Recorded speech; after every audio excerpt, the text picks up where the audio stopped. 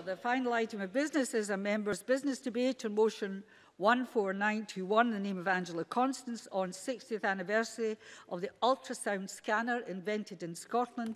This debate will be concluded without any questions being put. Can I ask those members who wish to speak in the debate please press the request to speak buttons now, and I call on Angela Constance to open the debate. Ms Constance, please. Thank you, Presiding Officer. This year is the 60th anniversary of the publication of a landmark paper highlighting to the medical world the possibilities of ultrasound. And it's my great privilege to lead tonight's debate to recognise the importance of this groundbreaking work to Scotland's heritage and innovation, to the countless millions of people across the globe who have benefited from this advancement in medical technology, and to celebrate and pay tribute to the truly remarkable individuals who have made this possible. And tonight, Presiding Officer, we have more than 20 very special guests in our public gallery tonight. Some of them were directly involved in this work, and others are family, friends and supporters of those no longer with us. And I am very pleased to welcome Professor Dougal Cameron, John Fleming, the family of engineer Tom Brown, who has now retired from public life, and also the family and friends of the late Professor Ian Donald. And we have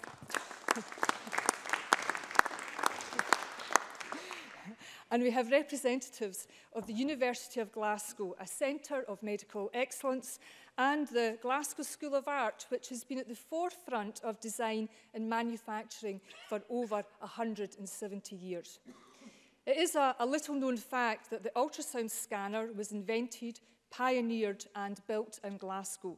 The first commercially produced ultrasonic scanner in the world was called the Dysonograph and was manufactured by Kelvin and Hughes in Glasgow. And the Hunterian Museum still has the original prototypes. And the first women to benefit from this design and the safe, non-invasive imaging techniques were at Glasgow's York Hill Hospital in the 1960s. And today it is entirely routine for pregnant women to receive an ultrasound scan. But we should not forget that this is one of the most important developments for the health and well-being of women and their babies in the last 50 years or so. And if you can indulge me for a moment, Presiding Officer, I have brought to Parliament today the very first photograph of my son. And this scan provided me, then a 37-year-old first-time mother, with much comfort and reassurance in advance of his arrival. A healthy heartbeat and the sight of a little fist raised in defiance, a sign of things to come. So 2018 marks the 60th anniversary of the publication of the seminal Lancet paper by Donald, McVicar and Brown in 1958, paving the way for advancements in the care of pregnant women and also a diagnostic tool for a plethora of conditions for men, women and children. And this globally significant breakthrough has been used to perform 8.7 million scans annually in the UK alone. It was a unique collaboration between experts in clinical obstetrics, engineering, electronics and industrial design. So who were the minds behind this world-changing invention? The use of ultrasonics for obstetrics was developed by the late Professor Ian Donald of the University of Glasgow.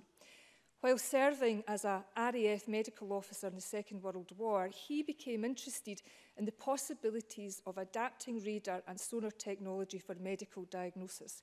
He worked with a young talented engineer, Tom Brown, at Kelvin and Hughes, and also Dr. John McVicar, a dedicated obstetrician and researcher.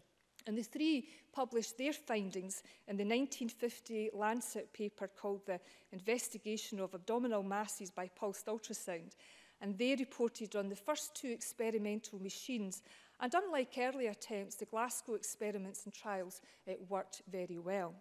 And I don't think that the achievements of Professor Donald and others have been fully acknowledged.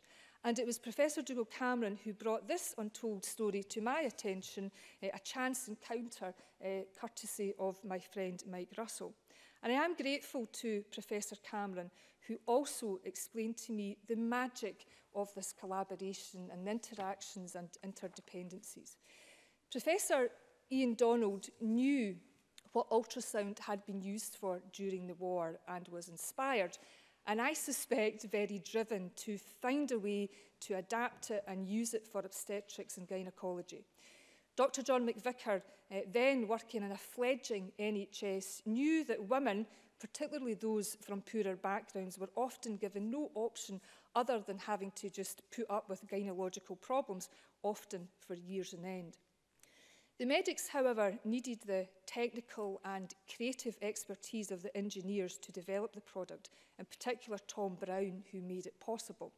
And it was Dougal Cameron, then a young design student, who worked with Tom Brown regarding the design aspects. Otherwise, as Dougal told me, the machine was going to look like a gun turret, and that would be rather off-putting for expectant mothers. There was also the work of John Fleming, who did much of the electronic development of the dysonograph as well. In the 1960s, the company that made the original machines withdrew the product, and the technology went on to be developed elsewhere.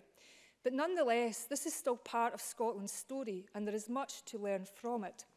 And therefore, I am absolutely delighted that it's the Cabinet Secretary for Culture and External Affairs who is responding on behalf of the Government tonight, as my motion is calling for greater encouragement for Scotland's excellent museums and other institutions to do more to shine a light on the remarkable story of the ultrasound scanner, an invention of global significance.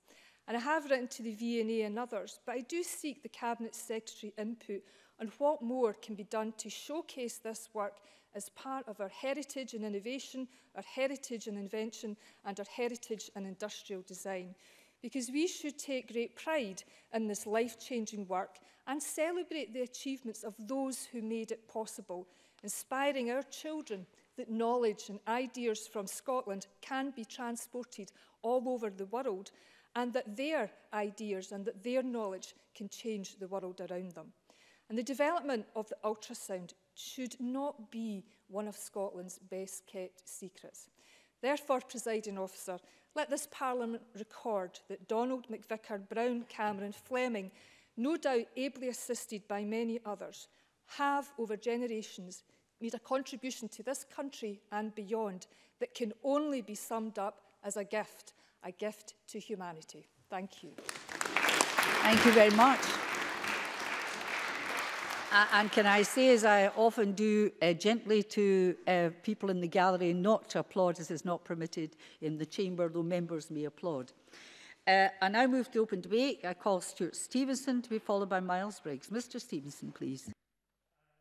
Thank you very much, Presiding Officer.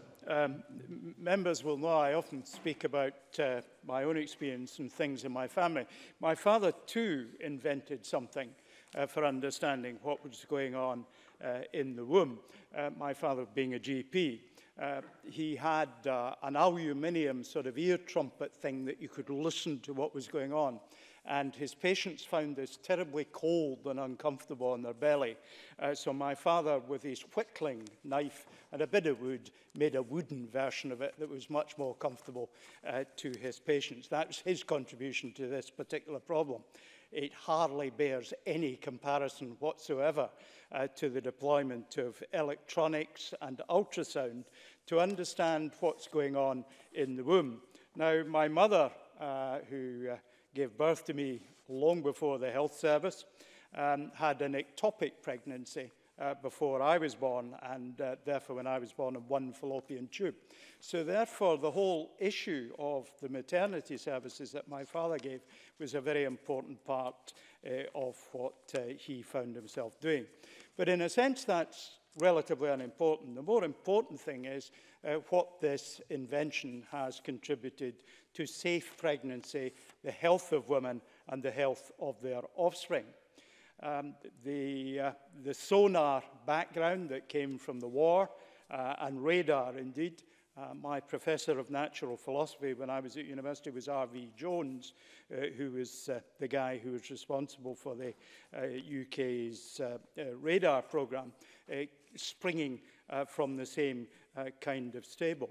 But now, with the ability to see what is going on in the womb, to see a lot of information about the newborn before they are born, there is, of course, the problem of ethical problems that come with it.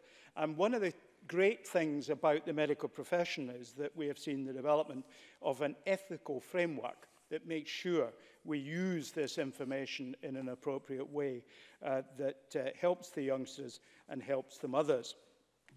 Now, it's often the case, of course, that it's the ultrasound that reveals how many are in the womb. It's often the case that these little black and white fuzzy photographs are the first indication that members of the family have that there will be another one joining their family. It's an absolutely fabulous thing. There is supposed to be an X-ray of me in my mother's womb, given her history. That's not surprising, but unfortunately I've never seen it, and it will long since have gone. It's a delight that we've got people who were responsible for this in the chamber with us today. Inventors, designers, and scientists are, given my own background, people with whom I feel a lot of sympathy. If only I'd invented something so useful myself. But in particular, in this case, we heard that the design of the machine was adapted to make it more friendly for the pregnant mother. It's important that because we're in some ways sometimes accused of over-medicalizing pregnancy. And if you've got something that actually looks like a piece of engineering kit, that's hardly going to help the peace of mind of the mother. So designing something that looked friendly, might be the right colors, is a good thing to be done. And of course, the technology of ultrasound is now used for many other conditions beyond pregnancy, including heart. As I gain in age, that might become important to me. Many of the organs of the body. So men, too, are benefiting from ultrasound. And it's just simply a bit of a sadness that Glasgow didn't manage to hang on to this one. But we had our own stake in inventing this and starting this. And I congratulate all those in the public gallery and who've been involved. And, of course, my colleague in bringing this debate to the chamber tonight. Presiding Officer. Thank you very much. And I call on Miles Briggs to be followed by David Stewart. Mr Briggs, please. Thank you, Deputy Presiding Officer. I'd like to start by thanking Angela Constance for bringing this debate to Parliament and welcome all those who have joined us in the public gallery this evening. And I'm pleased to take part in today's debate to mark the 60th anniversary of the ultrasound scanner. And I strongly believe that we should remember and celebrate our proud medical history in Scotland and celebrate the medical discoveries and innovations that have had such an important and significant and positive influence in medicine and medical innovation across the rest of the world. I think that's what drives our scientists, our medical minds, and our innovators of today as they look to the future of medicine. Ultrasound is a prime example of an invention here in Scotland which has benefited millions of people over the world since its inception. There's an old saying that necessity is the mother of invention, and this is true with ultrasound. At the time, X-ray was being used to examine unborn babies, and tests found that this led to higher risks of leukemia and other cancers in the early lives of children. So the development of ultrasound was a revolutionary new procedure using high-frequency sound waves to create an image that caused no harm to the fetus. As is often the case within inventions, the right combination of people and factors needed to be in place. And this was certainly, as we've heard, the case in Glasgow during the 1950s for ultrasound. Ian Donald had served as the medical officer in the Royal Air Force during World War II and had become interested in the potential of using radar and sonar technology for medical purposes. In 1954, Ian Donald became Professor of Obstetrics and Gynecology at the University of Glasgow. And in Glasgow, there was still large-scale shipbuilding and ultrasound techniques were being used at the time to test flaws in the metal parts of ships. Donald realised he could replicate these techniques and teamed up with other engineers, Tom Brown, who worked for the manufacturing firm Kelvin and Hughes, based in Glasgow at the time, that produced ultrasonic testing equipment. And as Angela Constance has already said, the industrial designer in his third year at Glasgow School of Art, Dougal Cameron, was commissioned to design what has become the Lund machine. Initially, it was used to distinguish uterine cysts from solid tumours, but it's come a long, long way since then. It is a procedure that is used every day, is completely safe, and is now used to monitor, as has been said, babies in the womb, diagnose conditions, and for surgeons for certain procedures. And let's not forget how ultrasound has benefited the animal world, with similar medical developments for veterinary surgeons. That's something my colleague John Scott will maybe mention later on.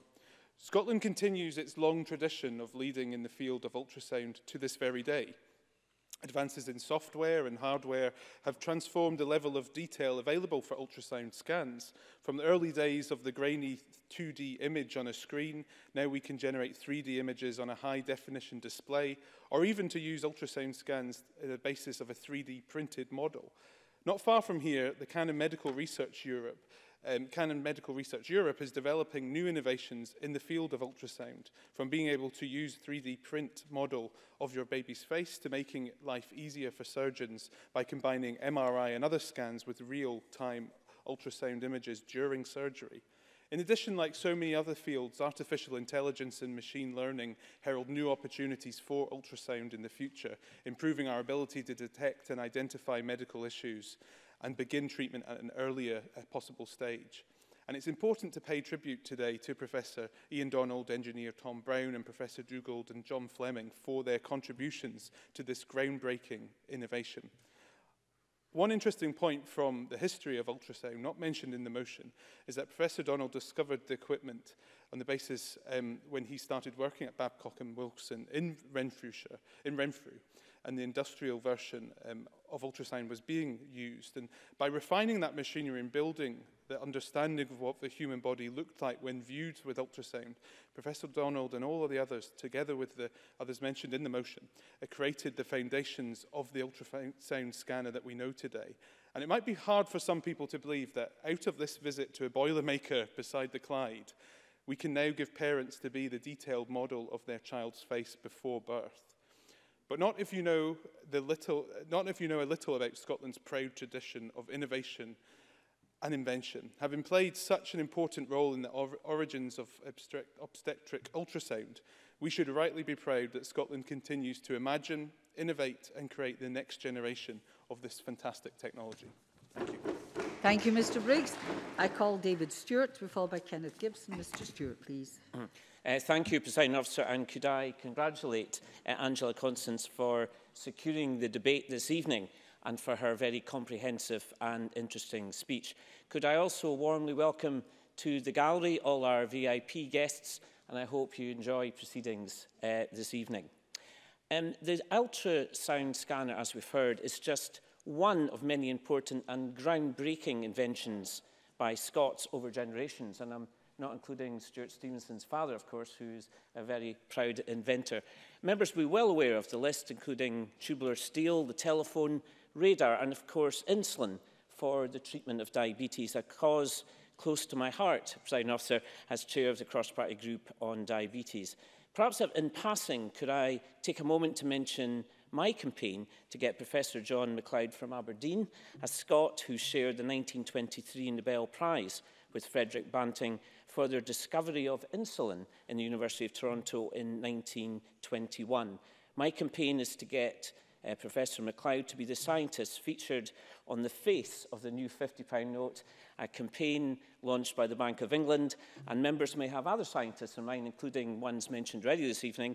I would suggest they get their skates on because the deadline for the Bank of England is just in a few weeks. But I think that would be fantastic if we could have a Scot featuring in the new £50 note. Not that that is a note that I'm very related to, Presiding Officer. As we've heard, ultrasound scans use sound waves for frequencies far higher than humans can hear, causing the sound to echo off tissue, with varying tissues reflecting the waves in different ways, and the echo patterns can then be displayed as an image. This also extends not just to humans, but to the farming community, and only this morning, Emma Harper, who's not on her place, was telling me it's used in Dumfries and Galloway to detect pregnancy in sheep, but you gather a bit of new information every day in this place. But compared to other forms of medical imaging, it has the benefit of being risk-free, showing images in real time, can be portable and lower in cost. And Emma Harper was also telling me the real importance of mobile ultrasound scanners for first responders as a more recent initiative, which can save lives, particularly in more remote locations, such as my own in the Highlands and Islands. And as members have touched on, the origin of ultrasound really came from a war setting. During the Second World War, ultrasound was used to see U-boats far under the ocean. So effectively, we've moved from war to ward in a few generations. And as we've heard, it was Professor Ian Donald who was first to suggest using it for obstetrics and gynecology. And as we've heard already, unfortunately, the company who produced the first machine withdrew it, and the technology ended up being developed elsewhere. And I think it's a real shame, as others have said, that Glasgow didn't get the recognition it deserved for being at the forefront of this invention. So the first thought in many minds when you mention ultrasound, as we've heard already this evening, is in pregnancy. And certainly that has revolutionised pre-birth scans to check in the baby's health, as well as we've heard, allowing many happy parents a very first sight of their child. Ultrasound scans come in many forms, though, not least in echocardiograms, a vital way for doctors to check on the function of a heart. As a risk-free and easy method, it's especially important for checking on the heart health of newborn babies and for vulnerable children.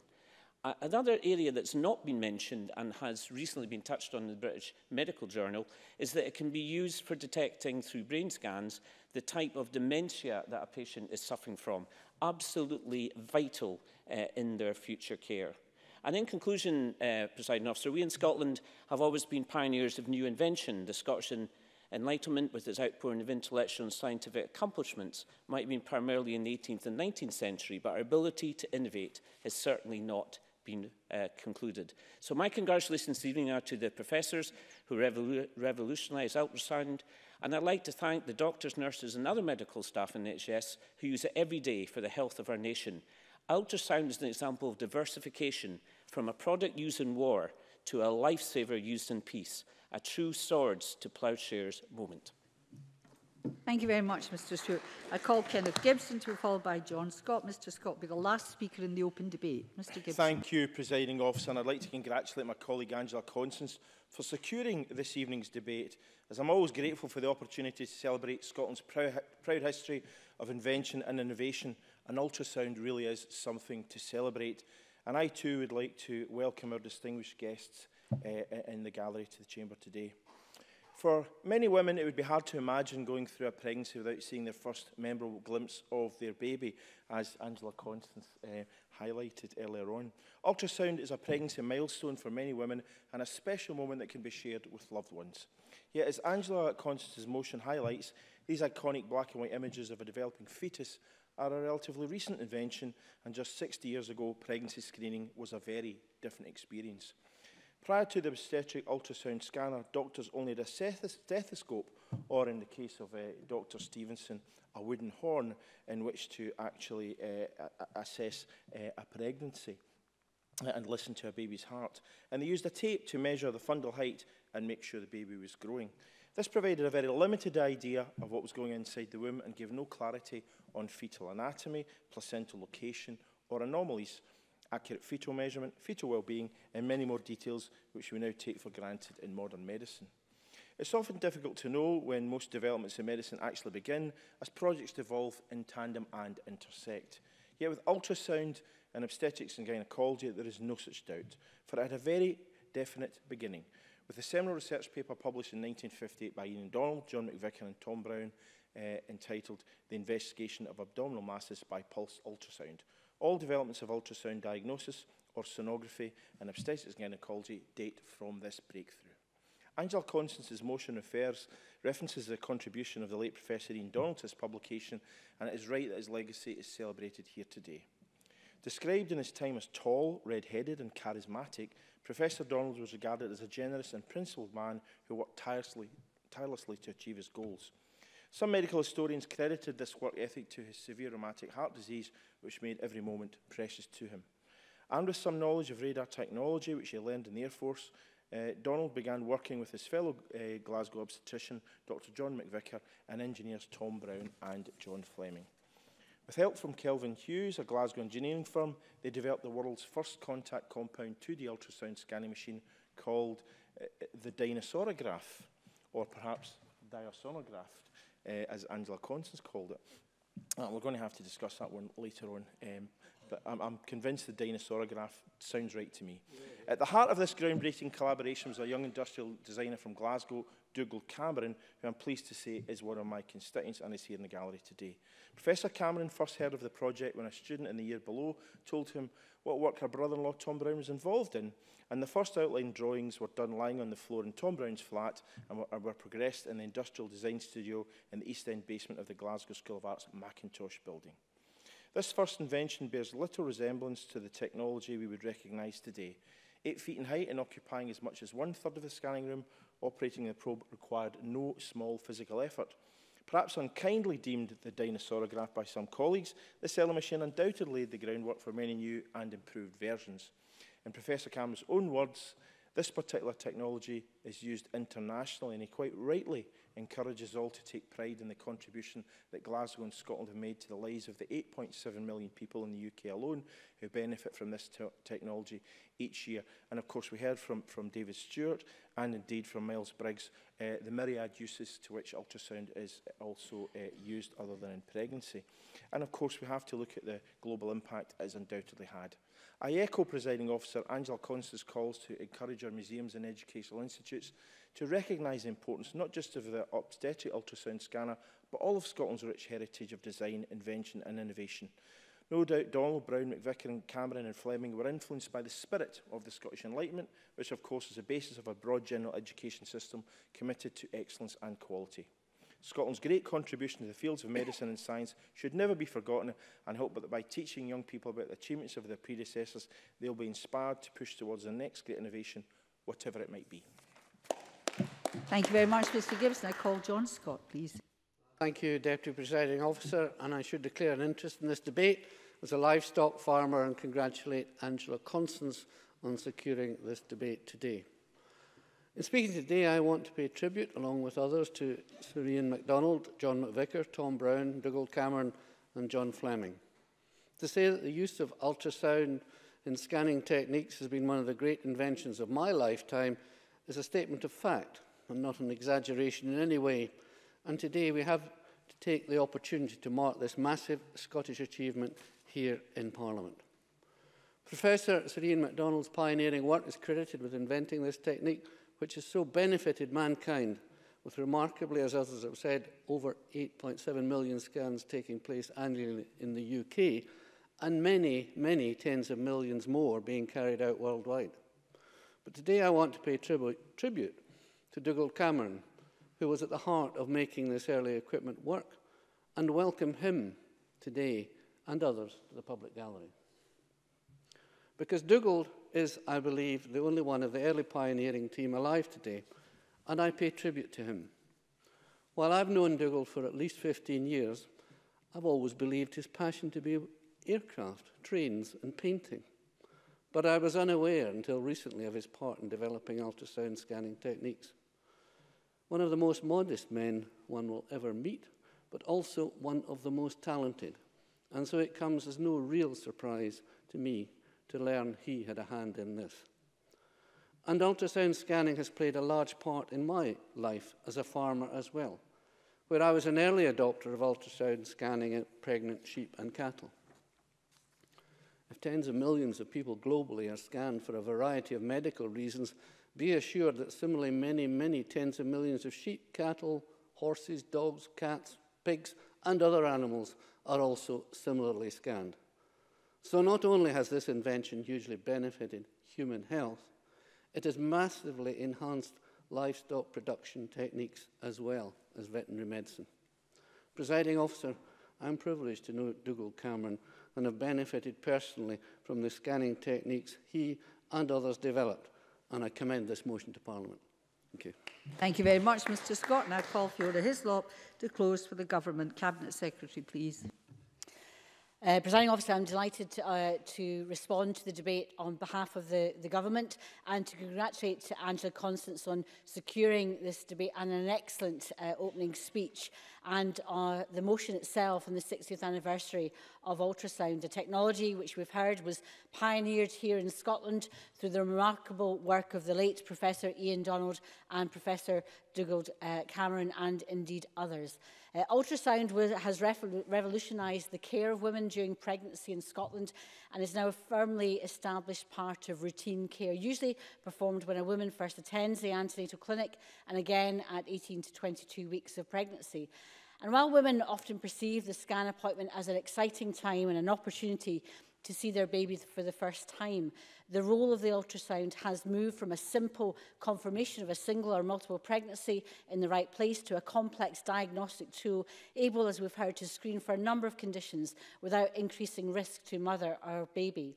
And with the combining of Doppler technology, the ultrasound is now able to better assess the well-being of the baby by assessing the blood flow through the placenta. And this has enabled obstetricians to pick up more accurately when a baby needs to be born early, thus improving outcomes for babies in Scotland. And I indeed recall with my first pregnancy the reassurances that I personally had in late pregnancy with the use of ultrasound. And ultrasound is often thought of only in relation to pregnancy, but it has a much wider application across all aspects of medicine, from supplemental breast screening to cardiology and gastroenterology. And it's safe to say that, that this technology has changed our approach to the health and well-being of women across the globe. And it's hugely important. It provides women with reassurance and can lay their concerns at various points in their pregnancy by helping to detect abnormalities at an early stage, and thereafter by assessing the ongoing situation of the unborn baby. But ultrasound has much wider application in medicine and will continue to increase in scope as technology to transmit images on smaller devices becomes more freely available. And this offers scope to expand the technology throughout our remote communities. And as you've already heard, ultrasound was developed as a diagnostic tool over 60 years ago as a result of that collaboration between experts in clinical obstetrics and engineering and industrial design. So together, Professor Donald, Dr. McVicker, Tom Brown, Professor Cameron, John Fleming created the first prototypes and production models of ultrasound scanners for obstetric scanning in hospitals. At this point, I'd like to take the opportunity to highlight a slightly overlooked part of this story, and that is the role of Rotten Row. The famous maternity unit has made Glasgow synonymous with major developments in obstetrics, including Professor Donald's development of ultrasound scanning. I understand that in one of its earliest incarnations, the early ultrasound scanner was wheeled around the corridors of the maternity unit at Rotten Row by a fellow pioneer called Dr. James Willocks. And, presiding officer, my own mother was a midwife at Rotten Row in the early 60s and actually worked with Professor Donald and remembers him well. And at the time, indeed, she received a silver pen, she tells me, for winning the anaesthetic prize in some of the early use of Entonox. So, of course, what we see here in this debate and in this issue is the collaboration between Donald, McVicker, Brown and Cameron, and it's the fusion, the productive fusion of academic endeavour and innovative practical design. And it's fitting that we're celebrating the 60th anniversary of ultrasound in the same year that we're witnessing the opening of the V&A Dundee, which, as well as showcasing and encouraging contemporary design, celebrates Scotland's design heritage and everything that has been done in this field by Scots, both at home and across the world. And although the curatorial independence of museums means that the government can't tell museums what to exhibit, I will make the move to make sure and draw the attention of this debate and this story to our museums across Scotland. Design is the application of creativity. It is a way to understand the world and how to change it for the better. It is about form, function, problem solving and innovation. And in the history of the early development of the ultrasound scanner, we see clearly how academic innovation and design creativity combine to help change the world for the better. I was very pleased to note that the importance of ultrasound has been widely recognised, something which is clearly evidenced by the media's considered and welcome recognition and coverage of the 60th anniversary of the development, which attracted excellent broadcasts on Radio Scotland, BBC Radio 4's Today programme and on BBC Scotland. And it is, of course, right that we acknowledge and celebrate the pioneering work that led to the development of modern ultrasound technology, and I'm glad that the motion refers to how Scotland's museums can help promote this inspiring story. story. In that context, I'm happy to report that the first commercially produced ultrasound scanner based on the prototype machine, which was called the diasonograph, I'm sure we'll get the correct explanation of that at the end of this debate, but the diasonograph can be found in the National Museum of Scotland, where it is on display in the museum's A Changing Nation gallery. Separately, the original prototype ultrasound machine is on display in the Hunterian Museum in their permanent exhibition, A Healing Passion. And I would encourage members to visit the museums to consider the machines that have helped to change the lives of so many women. In addition to the ultrasound machines themselves, I understand that material relating to Tom Brown's work on the scanner has been donated by his family to Glasgow City Archive. I'm also aware that the British Medical Ultrasound Society holds a historical collection which is based in Glasgow. Historical documents relating to the history of the ultrasound are held in the archives of the Mitchell Library in Glasgow, and items from their collections are on display at the Queen Margaret Hospital. This shows that the heritage of this remarkable story in Scotland's medical and design history is being collected, preserved and made available for the public to see. And it is from those acts of collection and preservation that the public can continue to celebrate and appreciate this remarkable story. So, Presiding Officer, in conclusion, the ultrasound scanner is now a standard feature in hospital wards where scanning technology has made pregnancy safer, has allowed for more accurate detection and treatment of fetal abnormality. In short, it has become an indispensable, non-invasive diagnostic tool. I think Scotland can be proud of the extraordinary legacy of the ultrasound scanner, which has done so much for the health and well-being of women and unborn children throughout the world. This legacy inspires us today, and I am sure will continue to inspire generations to come. And to Professor Dugard-Cameron here tonight, on behalf of the Parliament and the people of Scotland, we salute you and to all your colleagues who've not just changed the face of Scotland, you've changed the world. Thank you. Thank you very much. And can I thank members for very interesting contributions. I've learned a lot myself sitting here. That concludes the debate, and I close this meeting.